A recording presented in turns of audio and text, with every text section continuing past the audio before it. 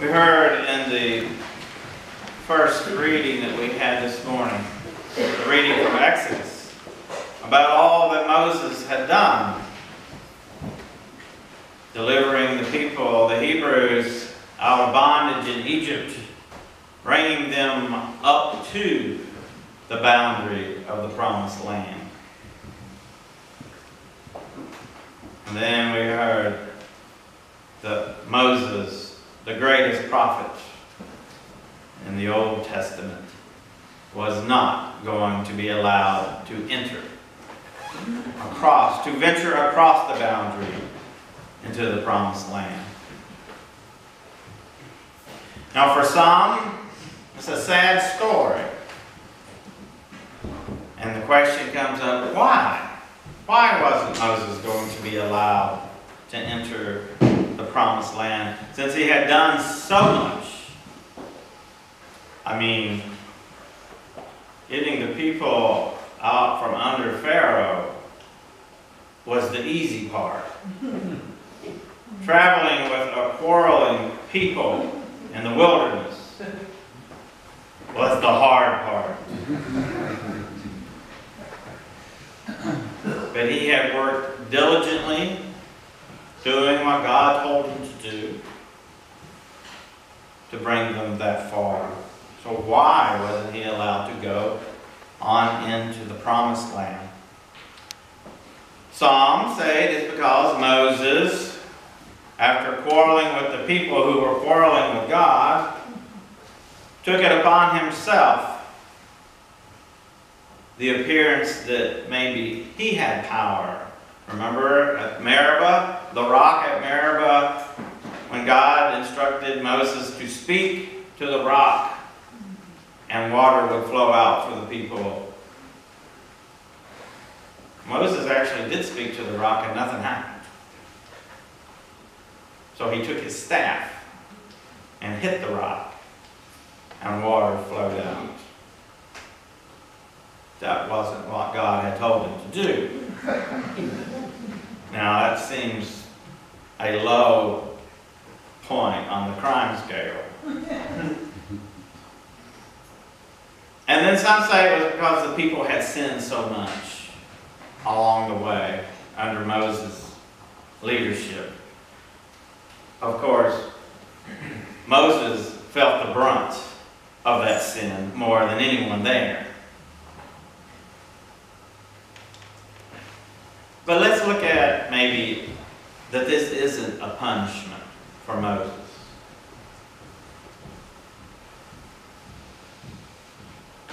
So that Moses' task was to get them to the promised land.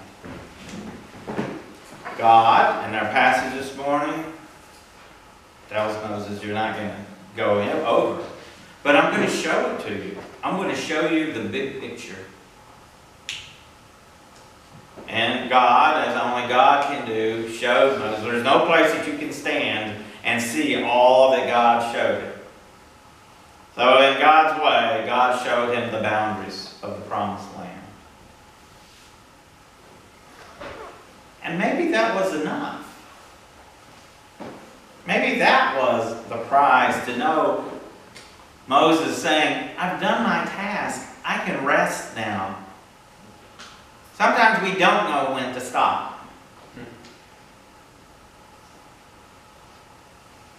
And when let other people, in this case Joshua, who had been anointed by Moses, to go and lead from this point on, it makes a difference. So maybe that was the prize that God gave Moses. You're finished. Job well done. Here's the big picture of what I brought you to. In our own Christian motif, our promised land, the kingdom of God, where we will know no sorrow nor pain, we will rejoin God in completeness. On that journey, it too is a mystical journey. As Moses was brought to the boundary of now, but not yet. Our journey is full of now. The kingdom of God is upon us now, but not yet. It's shrouded in mystery, but the thing is, we get glimpses of the kingdom of God every day if we're looking. For those saints who have gone on before us, they too received glimpses of the promise. St. Francis received glimpses of the promise of God in witnessing and giving Christ-like love to others. Being able to receive that and being able to give it. They received the showing of what the kingdom of God will be like in that glimpse, as was Moses given a glimpse of what the promised land looked like. For us now, as disciples of Christ, we gather glimpses, if we're looking of God's promises in the same way. And I believe that's what keeps us going forward, is those glimpses of the promise. Those glimpses of the now, but not yet. And they keep us going forward. And in this realm, none of us will see the big picture. We'll see in full in this realm. But we're called to go forward, and those glimpses of what can be, what will be, keep us going. You've seen usually it's used, unfortunately, in business programs of motivational. It's not the destination, it's the journey. For Christians, it's both. It's both. The destination and the journey. The journey is what transforms us. The adventure of life is what transforms us in order to keep on going and to get to that destination. Both the now, the already, is as important for Christians as the not yet. And I don't believe you can separate those two. For Moses, the gift that God gave him just before he died was that God showed him hope realized. Realized hope. What a gift.